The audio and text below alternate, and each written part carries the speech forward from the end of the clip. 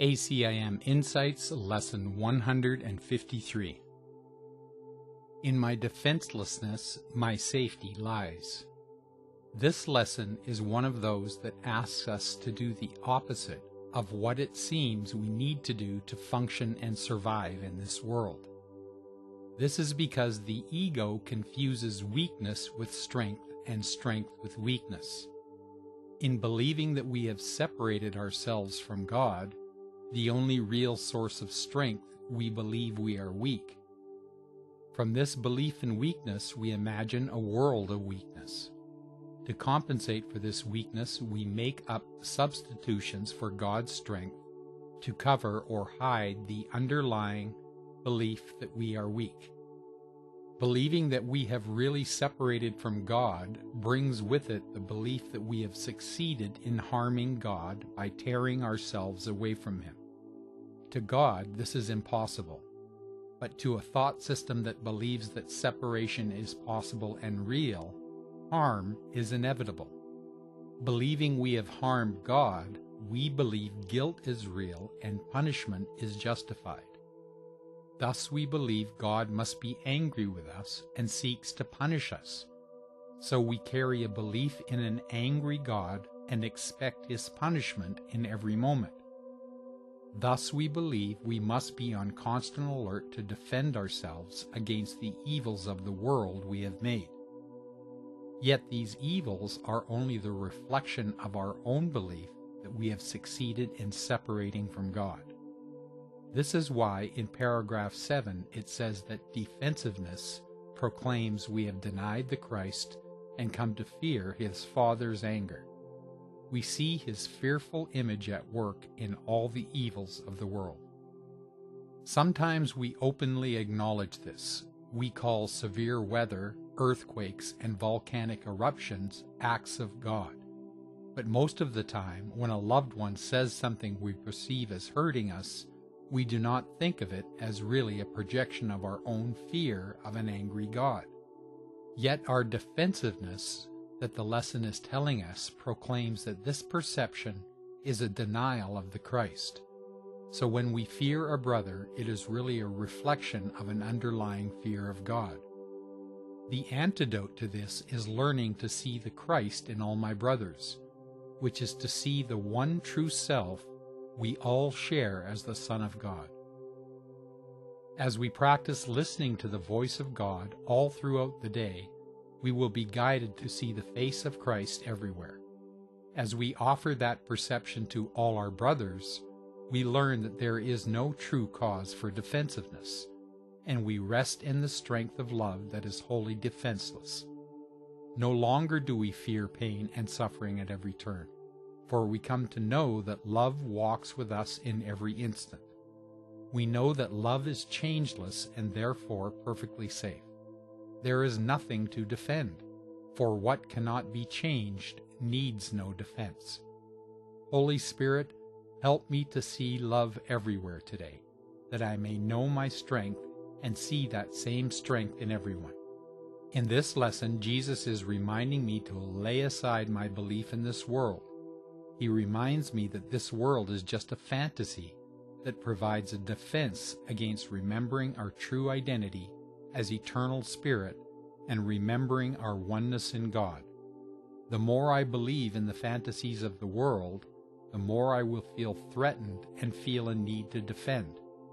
He reminds me that belief in the imaginings of this world will bind me stronger into defensiveness and will sabotage my connection with the inner peace of my true nature as part of God.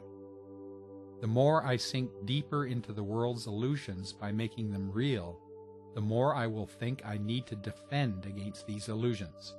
Jesus tells me the way out of this dilemma is to focus on the true strength that resides in my mind, behind the illusions of the world.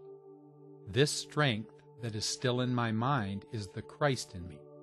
He tells me, perhaps you will recall the text maintains that choice is always made between Christ's strength and your weakness, seen apart from Him. The Christ in me will guide me to look past dreams, past the fantasies of the world to the one light that we all are. This is where my safety lies. This is where I will feel the peace, love, and joy of my true identity. It is from this place of inner peace that I will receive the guidance to take my role in the undoing of the game of fear. In the quiet place left open and clear of the dreams of fear, I am guided to let my belief in weakness disappear. I am guided by the strength of my true eternal safety. I am guided to accept God's gifts, which help me remember that I am safe and cannot be harmed in truth. I am guided to lay aside what was never real and see the light of Christ in my brothers instead. Ego is only of the mind. It is not of the body.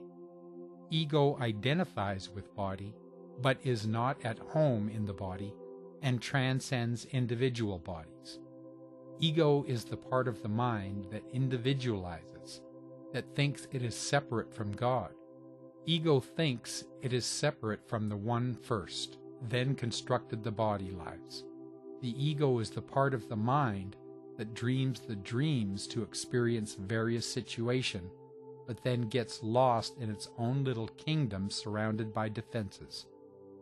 The voice of God is everywhere. It is in all things, all places, all people. Only ego mind sees them as apart from God. Nothing is apart from God, no matter what the form appearances. The body life is neutral. It is only a construction. It means only what I think it means. It is only in laying down the ego defenses that I can find my true self. I can only find this in my mind. It is in my mind where I truly live. It is only in mind that I can find my true self, because this is where I truly live. Today, I choose the meaning of my true self. Today, I choose to lay down the falsely constructed ego defenses with the help of Holy Spirit. For it is only in the defenselessness of my mind that I find my true strength. When I see oneness in my mind, then I see oneness everywhere. I had a very busy day, lots to get done, tight time schedule, unexpected stresses. I didn't remember every hourly prayer, but before I left for work, I asked Holy Spirit to make me aware of each time I was feeling defensive. It made for an interesting day, mostly a lot of little things that normally I would not have paid a lot of attention to, but cumulatively would have worn me down. Things like having an old man pull out in front of me and nearly cause a wreck. I could feel my forehead wrinkling and my mouth turning down in disapproval.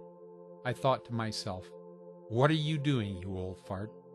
Then I heard Holy Spirit reminding me that I didn't need to defend myself against old farts, and I felt a sense of gratitude that I was sent this reminder. Over and over today, I found that I was giving away my peace in an effort to protect and defend my body. There were many opportunities for me to see that I have been responding to all kinds of perceived threats with defensiveness. It also gave me many opportunities to choose differently, to offer my brothers love instead. It felt good to do this. This is another of those lessons I need to work on daily for about a year.